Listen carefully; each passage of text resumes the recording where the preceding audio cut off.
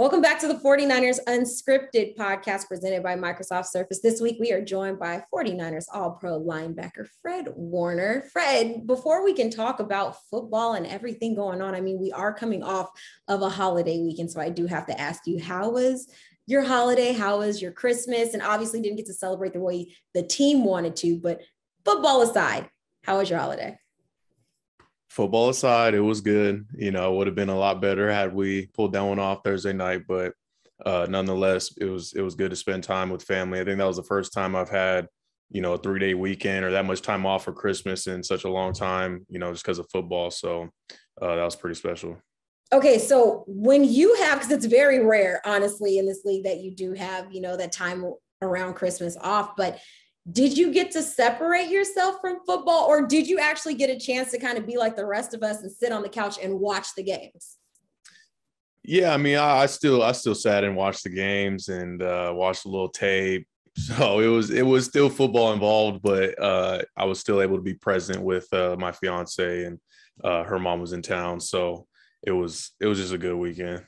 I'm going to tell you, I was not present. I watched football the entire weekend. So that was not an option for me. But for you, getting to kind of watch a little bit of tape, did you get to do a little bit of prep work on the Texans at all?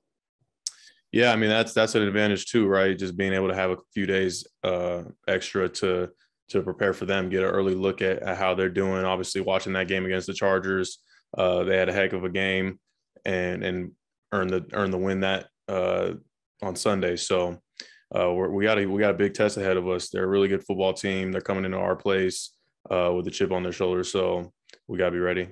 Yeah. And obviously 49ers too have a chip on their shoulder. You guys have some unfinished business and you guys have goals that I want to get into in just a little bit. But, you talked about it. Despite the Texans record, they've won 2 out of their last 3. They've got the rookie quarterback, Davis Mills, at the helm. But just watching that game and just your initial kind of studying of your upcoming opponent, what have you seen out of this Texans offense?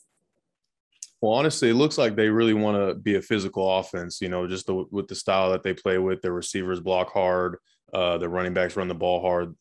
Like you mentioned, they have a rookie quarterback, but I feel like he makes smart decisions. He can make all the throws, and it's kind of got that a little bit of that it factor to him, be able to extend plays. So it looks like they got a really good offense. And with a team like this, we're going to have to make sure that we're coming out, from the very beginning, trying to set the tone.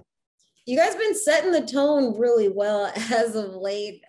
Defense playing extremely well, but we often talk about like players development and how you've seen a lot of your teammates develop throughout the season. But I want to talk about defensive coordinator DeMeco Ryans, just as a guy who's been playing under him for a number of years. How have you kind of seen him develop as the season's progressed? It's been real fluent. I feel like he's come right into that role as I knew he would. Being a player under him, as my linebacker coach my first 3 years. He's amazing. He's an amazing teacher, an amazing coach. I've said it all along, and I knew it was only a matter of time before he got this job. I know it's even a matter of time before he gets a head job somewhere. And so. He's just such a great leader, and he was a great leader when he was a player, and now he's a great leader as a coach, and leader of men, and just being consistent, setting the standard, upholding the standard, and raising it. He's everything you want in a defense coordinator. All right, so we got the chance to love up on DeMeco a little bit, but I do want you to love up on your teammates as well. You guys have dealt with your share of rotation of players at the linebacker position, but that's also caused a lot of some of the other guys to have to step up. We can talk about Azeez. He's been phenomenal. You have Flan, you have Marcel Harris, who's had to step up, but what have you seen out of your fellow linebackers, and what's enabled you guys to be able to step up without any hitch? I think it's just it's a product of great coaching first of all, and also of just the standard that we've set in that room from, back when I had Malcolm Smith there and Quan Alexander was here. Like there's just been a standard set where it doesn't matter who's on the field. Like we kind of just conduct ourselves in a certain way when we're out there in between the white lines, where we're setting the tone. We're the ones making the big hits. We're making the big plays. Communicating out there for the entire defense. And so I think that's why you've seen like different guys stepping into different roles this year. You know, we lost Dre early on, but then Aziz came in and he had a heck of a training camp, and it just kind of took him right into having a phenomenal season. And you mentioned guys like Flan and Marcel, you know, guys coming in and doing a great job in their roles as well. And also for our special teams unit. So I'm really proud of how the room has progressed and continue to grow. All right. I want to switch to the other side of the ball just a little bit. I mean, there's been a lot of discussion about potentially Trey Lance seeing some playing time, but Kyle Shanahan, he spoke with the media this week, and he's talked about how he's noticed him progress, specifically on the scout team, discussing his improvement in accuracy, his decision-making. And he said that it's something that the defense has been able to also pick up on. Have you noticed any development, any changes, any improvements in Trey Lance over the last few weeks? I mean, yeah, absolutely. I've talked about it before, and I'll say, you know, there was a time where he maybe wanted not to like make mistakes out there against us. You know, he would hold on to the football and use his legs to run and stuff. And so I kind of had to pull him to the side and be like, hey, Trey, listen, like this is your time to make mistakes and to try to fit balls into tight areas. Like kind of just make it hard for yourself. Go out there and see what you can do, because like out here it doesn't matter. Like you're not trying to win a game. You're trying to get better as a player. And so I think the moment that kind of clicked for him is when we started seeing him just diamond like different balls in different places, like things that he probably didn't even know he was, you know, capable of. And he really, that's where I really started to see you know, the growth in his game. And, you know, he has continued to get better and better as we all anticipated. You know, it's just a confidence thing.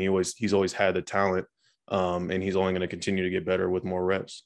I think that's really special. I mean, you hear about, you know, defensive guys talking to other defensive guys about what they see on the field and, you know, how to prep for something, but it's maybe we just don't hear it all the time. But I think it's really special at the fact that it's like, hey, you're noticing something and you see a rookie and you're pulling him along like, hey, this is what I see. This is what you can do in ways that he can start improving. But why I brought that up is because I remember when he was drafted, I was doing a lot of interviews and people would ask me like, you know, what's Trey Lance like? How is it meeting him? What kind of guy is he? And I feel like every time I spoke about him, the easiest correlation I could make was to you. And I said, it's because of one, it's his, but it's because of his maturity and just his eagerness to just absorb everything around him. And so being a guy that was drafted from San Francisco, I mean, not terribly too long ago, but you were quickly kind of thrown into a starting role. But how do you see him kind of handling his rookie season? I know it's vastly different from yours, but how have you kind of been able to see him kind of take on the pressures that come with being an early draft pick?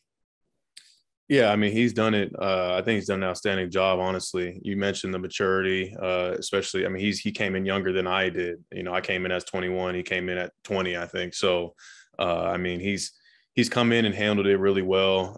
It's very different when you're having to. I mean, the expectation level in the, you know, the stuff that you have to deal with as being a rookie quarterback, especially where he was taken in the draft. You know, there's already all that pressure involved in all that, but he stayed even keeled through all of it. He has a great mentor in Jimmy to kind of learn behind. And obviously the coaches that he's learning from are top tier. So I think he has just a really great foundation that he's building upon right now. And like I said, in practices, he's continuing to get better and better, seeing different things. And even when he has been thrown out there in live bullets, I feel like he has done an admirable job and done some really good things. You know, there's always going to be hiccups in you know, your rookie year, whatever you do. So I think he's just done a really good job of handling all that and staying level headed. All right, let's look at the big picture. It's hard to believe we're already in week 17, 2 more games left, but looking at where you guys are right now, how much awareness is there around the locker room at the opportunity that lies ahead for you guys? Yeah, I mean, we're aware of it for sure of you know, kind of just people always talking about playoffs and playoffs. I mean, that's what you're playing for to start the season, right? Like that's the whole goal, is to try and make it to the tournament, just so you can have a chance at winning the ultimate goal, the Super Bowl. You know, and so but I think what's important right now in the time that we're in is we really got to dial in on just focusing on this one game. You know, it's easy to kind of look ahead and say, oh, we got to win these last two, or, you know, what seeding are we going to get in the playoffs? You go all day like, oh, if this team loses this, and then there's just so many different scenarios. Like, listen, let's just control what we can control. That's, you know, Houston Texans at home on Sunday at 1. Like, that's it. You know, if we just focus on that, okay, boom, put that in the bag, and then we'll focus on whatever's next. But right now we just got to focus on that. So 2019 obviously was vastly different. At this point in the year, you guys were more so just fighting for that number 1 seed in the NFC. This time around, you guys are fighting to make sure you guys stay in that playoff race. How do you think that maybe guys like yourself and some of the other veterans that were on this team in 2019, how do you think that your experience playing in this tough December football can kind of play in your favor and kind of help out some of these younger guys in these last 2 weeks of the season? Yeah, well, it's a much different situation than what 2019 was. You know, I mean, we were the head dogs at this point in the year, where we knew we were number 1 going into the playoffs. Like, we were going to be at home the whole playoffs. Or I guess we didn't know that until week 17 when we won that game. But nonetheless, this situation, I think just what I could give, like, you know, from my experience from that year, is just during this time in the season, what's most important is just execution, you know, at the highest level. And, you know, it all comes down to 1 or 2 plays in some of these games. You talk about that Seattle game in 2017. It came down to Dre making a goal line stop where he just, you know, knocked the guy back by an inch to win us the division championship, and just little things like that. So, I mean, every game comes down to those 1 or 2 plays. Had we made 1 or 2 more plays in the Titans game, we win that game.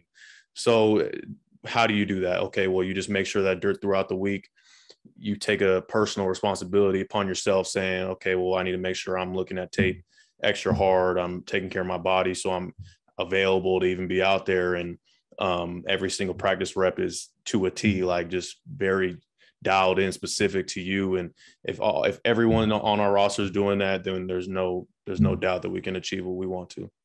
Fred Warner, he's a leader, he's a veteran, he's a Pro Bowler, he's an all-pro, he does it all. Fred, we appreciate the time. We're looking forward to seeing you and this 49ers defense doing what you guys have been doing this Sunday against the rookie quarterback, Davis Mills, and looking forward to what we want to see more of in January football.